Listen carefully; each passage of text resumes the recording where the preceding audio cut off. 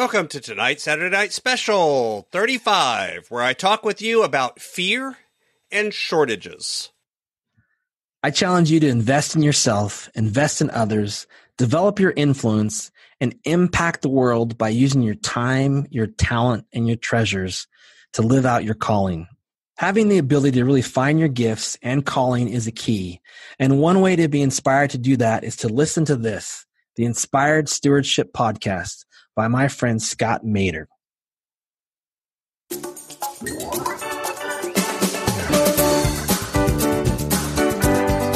Think for yourself. Don't just lock yourself into the fear response that others are having, but instead step back.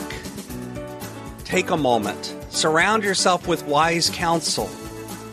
And out of that, instead of fear creating more fear and shortages creating more shortages, maybe some calmness can begin to spread instead.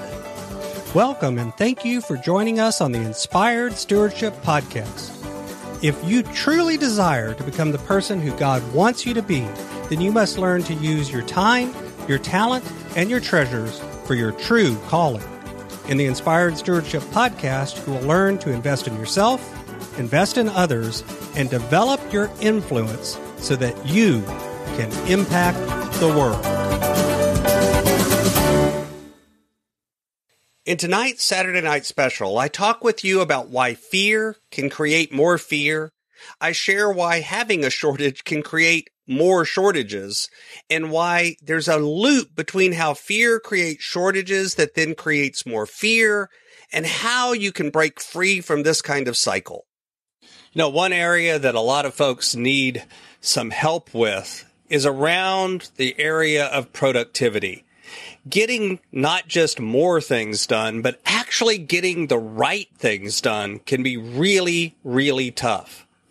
I've got a course called Productivity for Your Passion that's designed to help you do this and then to hold you accountable and walk with you so that you can tailor productivity not just to be getting more done, but actually getting the right things done. What's more, we take the approach of looking at your personality and how you actually look at things in the world and tailor the productivity system to your personality.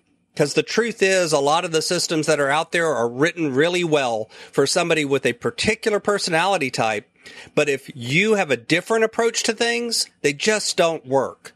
But there's tools and techniques and approaches that you can take that will work for anyone.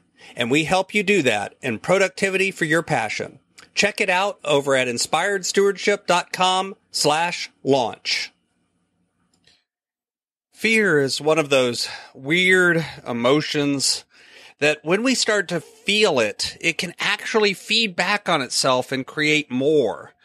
And yes, it's possible to be afraid all by yourself, to be at home right now or at another time and find things to be fearful of, either the sounds that you hear at the night or worries about what's going on in your life, or at a time like now where there's a pandemic going on, worrying about what's going on in the larger world and getting fearful of what the future holds. That's entirely possible. It's reasonable. It's not even something that is unexpected. And you really can only fight fear by getting knowledge, by working through it, by understanding what it is that has you afraid and working on understanding what you can do and what positive actions you can take, and then actually taking those actions. But fear creates more fear all by itself. What's worse is fear, whenever it's put out into the public, whenever it's spread from person to person, it spreads as well and begins to breed upon itself just as surely as anything else. It can create hysteria relatively quickly whenever fear is spread from person to person. When people begin to react and not actually understand what's going on, but begin to spread stories, things that they've heard. A friend of a friend told them They read something that caused them to understand something, and then they begin to react to that fear in ways that are public. That then creates the possibility of shortages.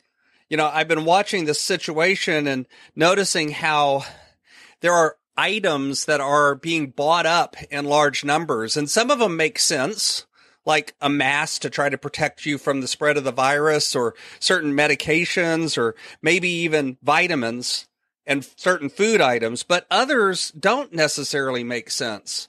What's weird is we're creating shortages out of a fear reaction. There are things that, quite frankly, have no risk of being run out anytime soon that we're buying in large amounts. I've seen meme after meme and post after post and concern after concern from family members and friends and others about how various items, whether it's toilet paper one day or gasoline the next, are at risk of running out.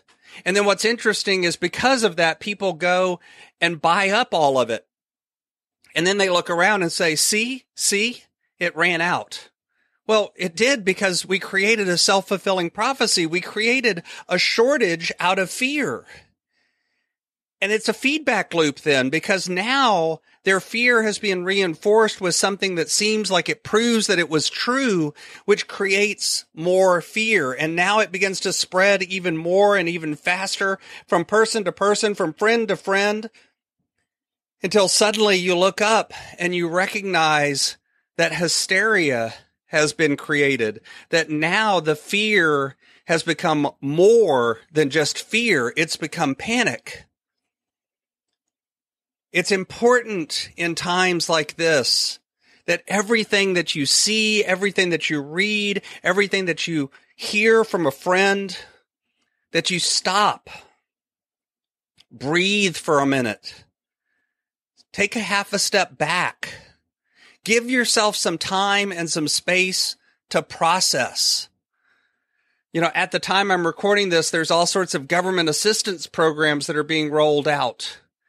Various things that you can sign up for, and everyone's scrambling around trying to figure out, what am I going to do? How is this going to work? Do I qualify? How about my friend? Do they qualify? My mother, my brother, do they qualify? And trying to get answers. And that's reasonable. But what's interesting is a lot of the answers aren't known yet because the rules are still being written. The decisions are still being made. And yet people have to have information. And in the absence of information, people begin to fill that vacuum with made-up information, which ends up harming people and causing more panic and more fear. I've seen stories about who will and will not qualify for various aid. And I've gone back and looked at the bill myself and looked at various people that are looking at it and trying to interpret it, and recognize that it's too early to know a definitive answer. And that's part of the discomfort. That's what creates part of the fear and the run on things and the shortages, is the fact that we don't know the answers yet. And not knowing the answers yet is almost scarier than anything else, because we want something that we can control. We want some level of certainty in our life. And when it feels like everything is uncertain and everything is chaotic, we'll create certainty where there was none by simply creating our own reality, making up our own truths. And then when those truths get proven out in the world because we've created them, we look back and say, see, we were right. And we begin to react more and more out of fear. So take a breath, breathe for a minute, recognize the fact that there are things that we just don't know yet. Calm down. Fact check what you can fact check. Listen to sources that you can trust. Don't just depend upon Facebook and the memes that you see and what your neighbor says, but actually go to the authoritative sites. Read what's there. Think for yourself. Don't just lock yourself into the fear response that others are having, but instead step back.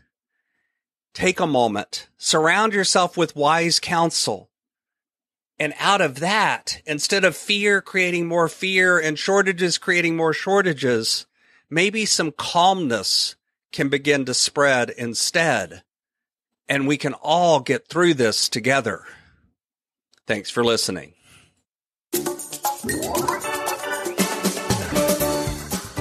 Thanks so much for listening to the Inspired Stewardship podcast. As a subscriber and listener, we challenge you to not just sit back and passively listen, but act on what you've heard and find a way to live your calling. If you enjoyed this episode, please do us a favor. Go over to inspiredstewardship.com/iTunes rate, all one word, iTunes rate. It'll take you through how to leave a rating and review and how to make sure you're subscribed to the podcast so that you can get every episode as it comes out in your feed. Until next time, invest your time, your talent, and your treasures. Develop your influence and impact the world.